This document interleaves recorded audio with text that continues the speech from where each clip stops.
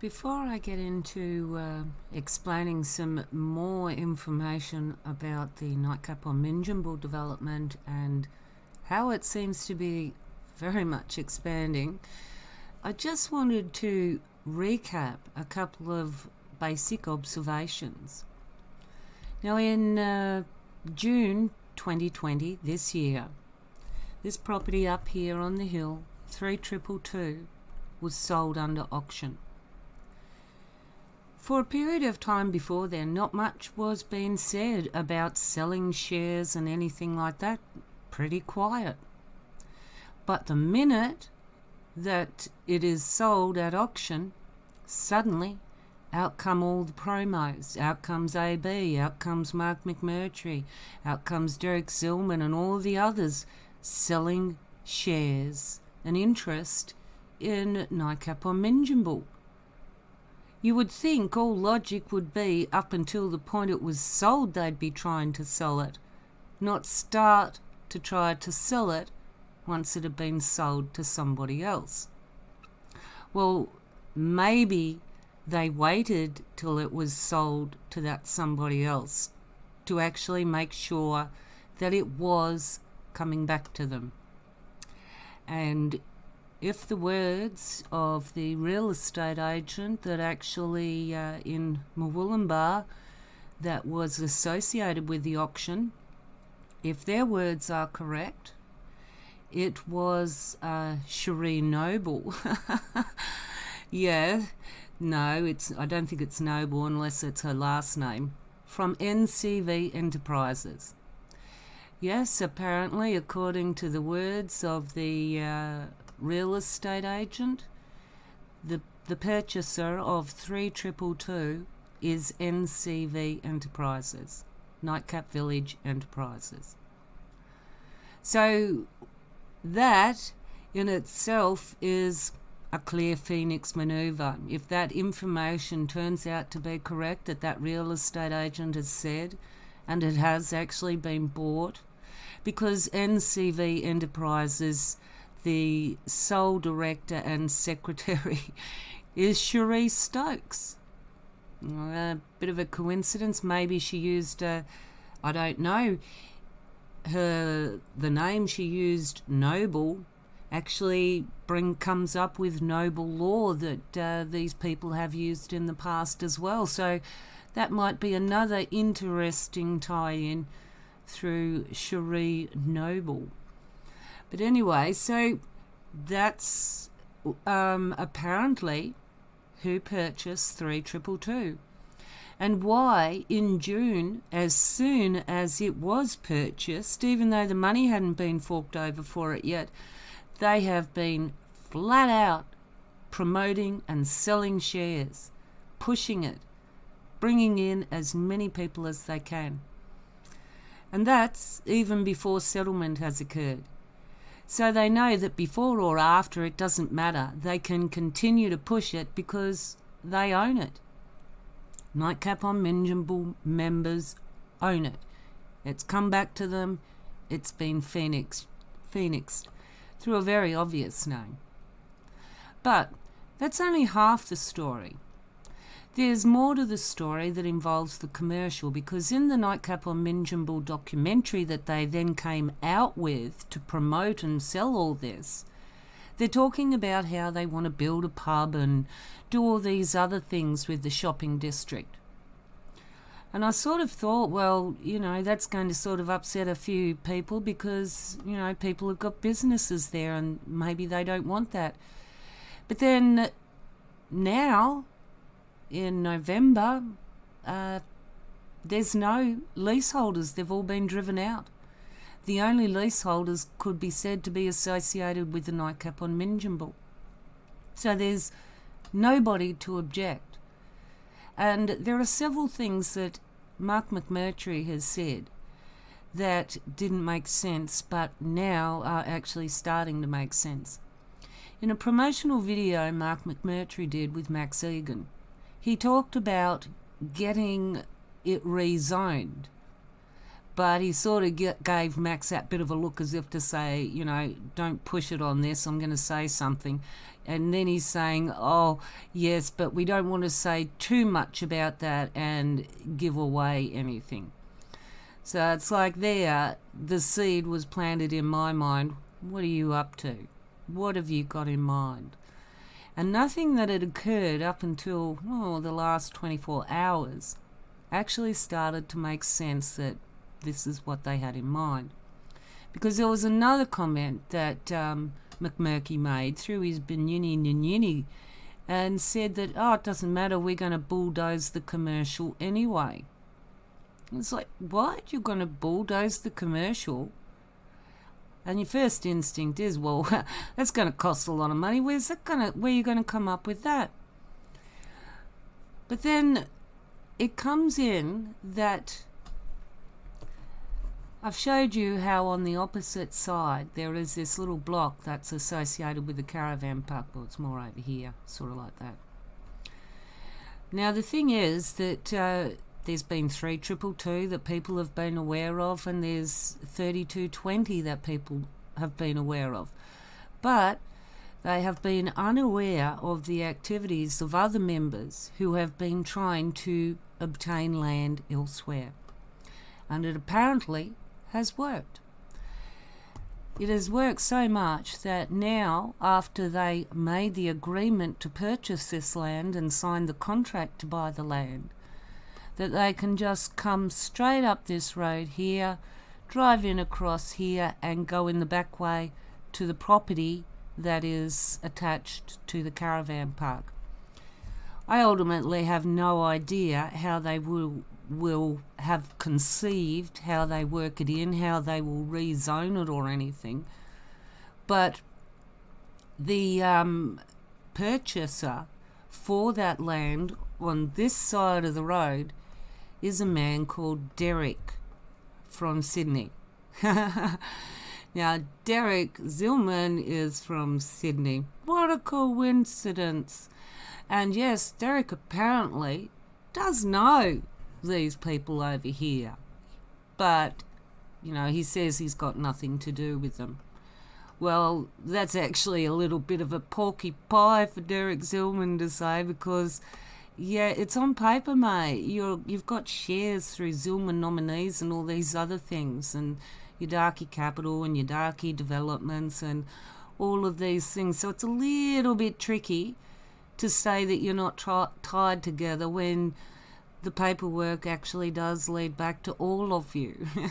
And when I say all of you, yes, we've pretty much mentioned Adrian Brennock, Mark McMurtry, Philip Dixon, Cherie Stokes, yes, Derek Zillman.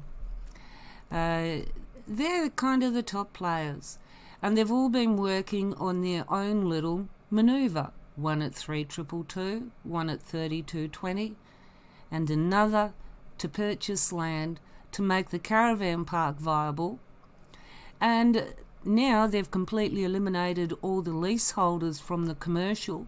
Any plans that they've got in mind to go ahead are not going to be resisted, because certainly none of the shareholders can be in a position to object, because the majority of shareholders are Nightcap on Minjungbul members. Like someone like Rhyme Earthhealer, if he turned round and objected, his opinion's worth nothing, because he's only got 200 shares and he's outvoted. And basically they are doing what they want with the Mount Burrell Commercial. So after McMurky's comment on bulldozing the commercial and rebuilding it, that would even go more now to work in with the fact of they want to build the pub.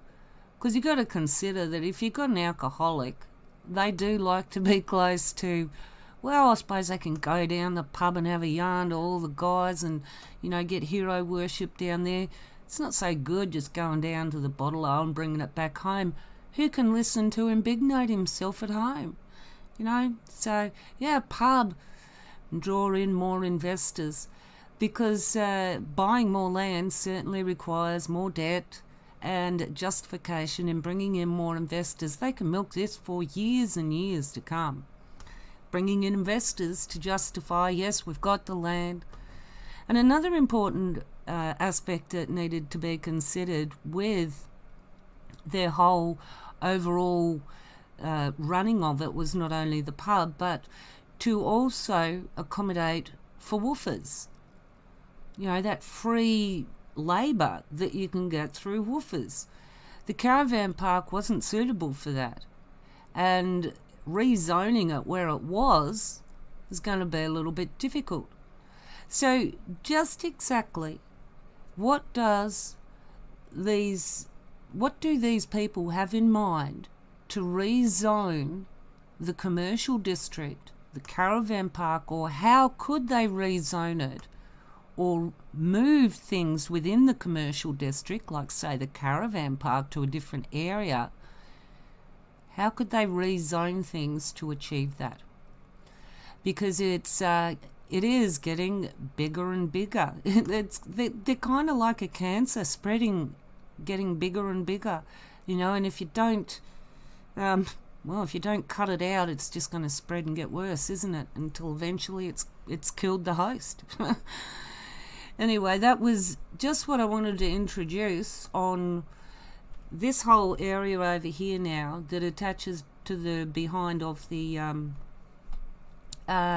caravan park is accessible through a contract for purchase of the land that was pretty much, what do you expect from most real estate agents are never going to tell you the truth.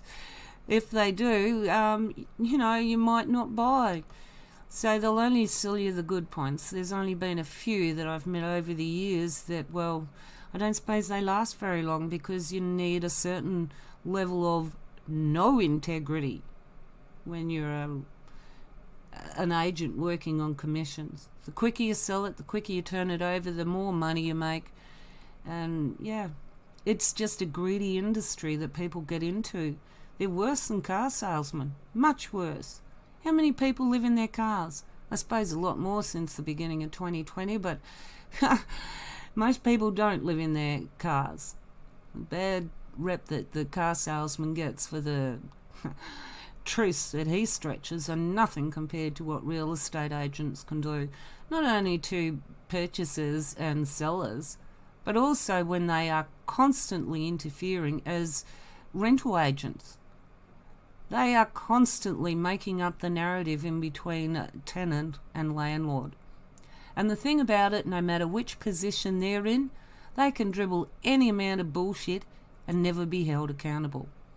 And it seems like this salesman in at the real estate agents has done exactly that. Spun bullshit, sold it, now prove it. Now prove he didn't know. Now prove that he was only telling you what he thought he knew. Yes. Salesmen, you gotta watch every single one of them. They're trying to sell something. And certainly when you're trying to sell something, you don't go up and say, oh yeah, well, it's good, but. No, you let others discover the but. You just promote the good. And real estate agents are really good at redefining the flaws of a property. Yeah, I love the way that they can come in and a property's got a flaw and then they suddenly turn it into a benefit because of the way they explain it and sell it. Oh yeah, but people do fall for it. So I just wanted to let people know that, Mount Burrell Commercial District, good chance it might get bulldozed as they try and build new shops, a pub, a caravan park, and accommodations for woofers. So, and they can do it now. There are no leaseholders to object. They've all gone. All the leases are controlled by the Nightcap or Minjungbul members. So, no objection to it. The only objection and the problems they're going to have now is whether council will actually approve what they have in mind. So that's where zoning on other land is going to have to be looked at now and see what happens with that. There's, yes, it just never made sense. There was always something missing. And little by little, especially Mark McMurtry, the things that he said, that he gave way, didn't make sense until you find out that, wow, okay, so the property on the other side of the road from the caravan park is now pretty much signed, sealed and delivered to more Nightcap on Minjungbul members through Derek Zillman, who says he's not actually associated with them. Well, that was false information, but the salesman can't. All he has to do is say, well, that's what he told me. I don't check out my customers. I don't check out to see if they're telling me the truth. Why would I do that? Because if they're selling something, I don't want to find out the truth if it's a lie. No, better to go with what I'm told rather than what I should know. Anyway, that's just an update on what's going on in the greater Mount Burrell area. I'd say be prepared for bulldozers to go into the commercial district to move the caravan park. I don't know. Be a good idea to watch all the players and the land that they're manoeuvring around. But if it is indeed true that NCV Enterprises and Cherie Noble, or aka Cherie Stokes, has actually indeed purchased 3222, this is going to be very, very interesting. Because that was actually one of the easiest things to prove that they phoenixed it back to themselves. They should have picked a harder company to do it through. But then again, it's signed on the dotted line now. They can't pull out, can they? But then I might have been given the wrong information from the salesman, the real estate agent person. You never know. I mean, as I've just said, they do play loose with the truth. They'll tell people what they want them to believe and then say, don't believe the gossip.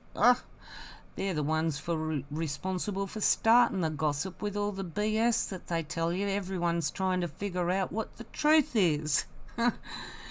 So that's a version of what could be the truth.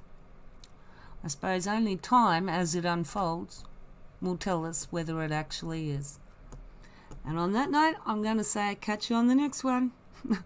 Bye.